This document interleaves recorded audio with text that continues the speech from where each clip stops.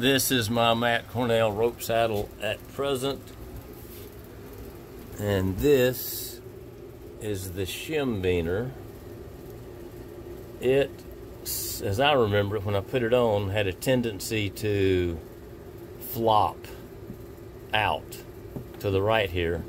So I use this as a limiter, and if the saw goes down on here, the string won't be in the way, I don't think, but it was to keep it from, I wanted to have it constantly staying out and accessible, because it would otherwise tend to flop sideways and lay parallel to the saddle, which is not making it easy to put the saw on.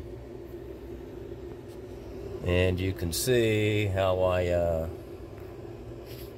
worked with tied it on and also cable tied it